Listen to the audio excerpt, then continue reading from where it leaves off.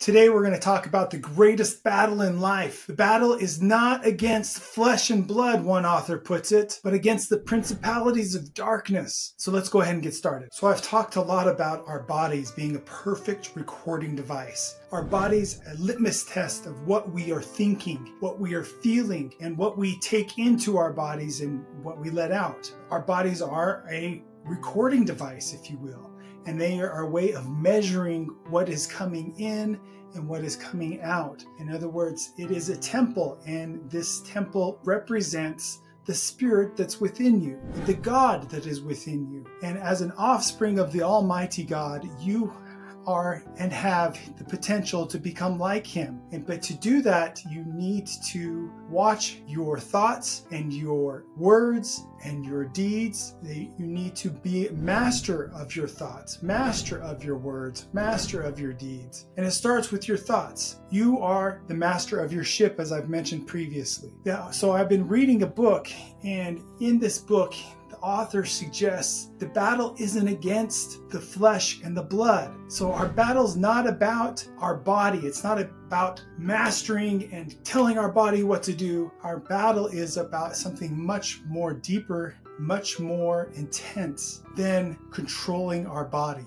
Again, our bodies are simply a reflection of what's going on within our souls and what source we are listening to. In a previous podcast, I mentioned that we have the father of lies on one hand and the father of light on the other hand. And the father of lies will tell you lies and will try to implore or try to suggest to your body that you should go for the pleasures of the flesh and try to enhance these pleasures to control and govern your spirit, rather than the Father of lights, who gives you light and truth comes as a result of living the light you have. And as you live that light, you're given more light, and you gain mastery over your body because of the light you let in, because of seeking and have an eye single to the glory of God. And when you do that, you are filled with more and more light. Rather than with lies, the light is taken away so that you are filled with a shadow. And so this battle that we're talking about, it's not against the arm of flesh. The flesh is something that is to be subdued. It is something to be used in a manner that is pleasing to God. I love how St. Francis of Assisi references the body. He calls it, paraphrasing from 800 plus years ago, he said that Brother Donkey, referencing his body, doesn't ride him, but he rides Brother Donkey. He takes care of Brother Donkey. And Brother Donkey performs his labors like Eknath Aswarna. He takes that same reference from St. Francis of Assisi and suggests that our bodies are designed to be like an elite athlete. And I'm not talking about running a 4-minute mile here. I'm talking about not conforming here, let's say governing your body in such that it adheres to your divine light, your divine nature from within you. And when you, as a spiritual being, as a being of light, like unto the Father of lights, even God the Father, you can master your body, and your body will be a reflection of what you let into it. So I want to dive into this quote now. I'll read it to you. This one sentence, one-liner from Robert A. Russell in his book called You Can Get What You Want If You Find It Within Yourself. It's the first 4-volume set. And in it, he says the following: "Our greatest battle in life is not against flesh and blood, but against the power and principalities of darkness and the evil suggestions so constantly pouring into us." So here we go. I've mentioned this previously. We have the father of lies who has access to our thought process.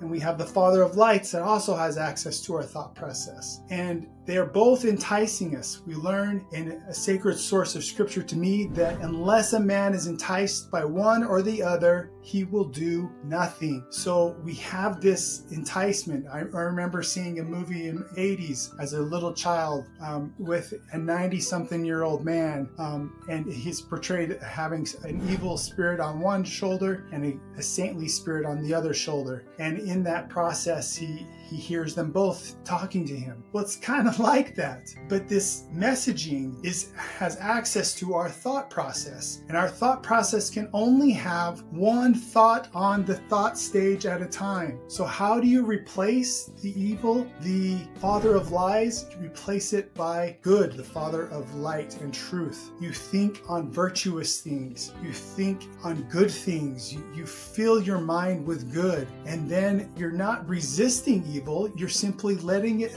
like water off the duck's back, flow over you, through you. But the key is you're filled with light. And where there is light, there cannot be darkness. And the more light you receive, the more you're filled with it. And the more it is portrayed and radiated through your body, through your presence. And all ships rise when the tide rise. When you are filled with greater light and become a greater leader, more godly, then those around you can feel it in your presence. And they are lifted to a higher level because you see better and more good in them, and they see more good in you. You find what you're looking for. And when you're looking for good, you're going to find it, and you edify it and you lift it, and you find more and more and more. So this battle is not against the arm of flesh. You're not trying to mortify it or whip it into shape. You're not saying, I'm just going to go to the gym and it'll take care of itself and my body will just be whipped into shape. Yeah, for the past 2 weeks, I've been going to the gym every day except for Sundays. And I'm feeling it. It's transforming my body, and I feel that pressure daily, that intense growth, almost like growth pains from my youth. And it is a very real thing. I'm not just trying to whip my body into shape. I'm simply trying to subdue my body to the light within so that it can perform better, so that it can run without being weary and walk and not faint. And as my wife mentioned to me in our 20 years of marriage this year, I've never exercised this much before. Part of it's because I've been 60 plus pounds overweight for so long. And now that I've trimmed down of about 40 pounds of excess weight, I still could use another 20 to lose. But now that that has gone, I have that excess weight off my back. I have the energy to exercise and make it a regular routine. So long story short, you become what you think. And there are things, the father of lies, attempting to distract you and push your thoughts away from the Father of light. And you live those true things and think on those virtuous things. The shadows and the darkness have no place in you. And then you can become more godly. Then your body begins to follow and shape after your thoughts. Then you can perform your labors without being weary, without being downtrodden, but press forward with faith and do what is right and let the consequence follow.